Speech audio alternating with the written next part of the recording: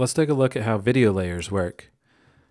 I've got these two screens that I just designed and sketched and imported into Flinto. And I want to make it so that when you click this purchase button, instead of going directly to the purchased screen, you're going to see a loading state.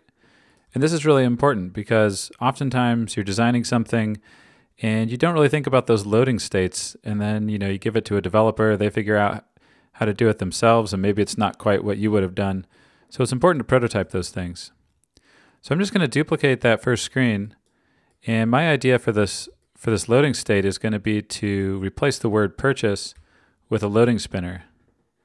So I'll just delete that, and I've got a spinner GIF, and with the new video support in Flinto version 1.1, you can drop animated GIFs or movie files directly into your document and they'll play. And so let's just open this screen up in the preview, and there you can see it's animating. So what I'm going to do is link this purchase button over to this screen, and I'll just use a fade in transition. And then I'll use a timer on this screen, so after 1.5 seconds, it'll link to the purchased screen, the last screen there.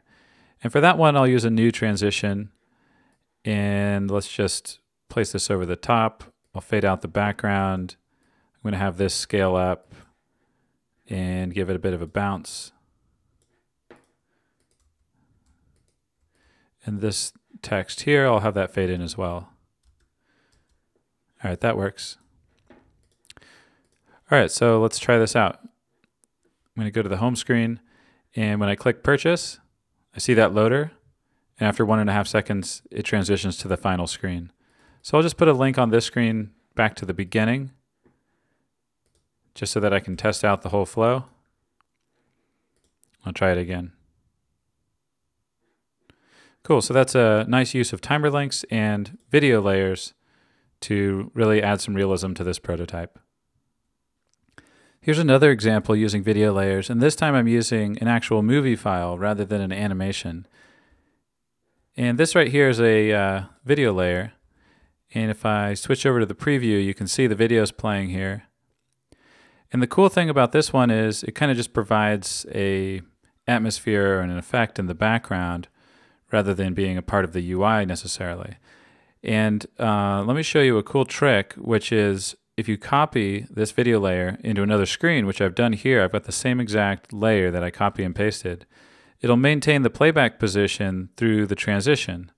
So I'll go back to the preview here and watch when I click this button, the same video is playing in the background and it didn't restart or anything like that. So you can seamlessly keep the video playing, and it really sells the illusion that you're not navigating from one screen to another, but you're just using the app and things are popping up and all that.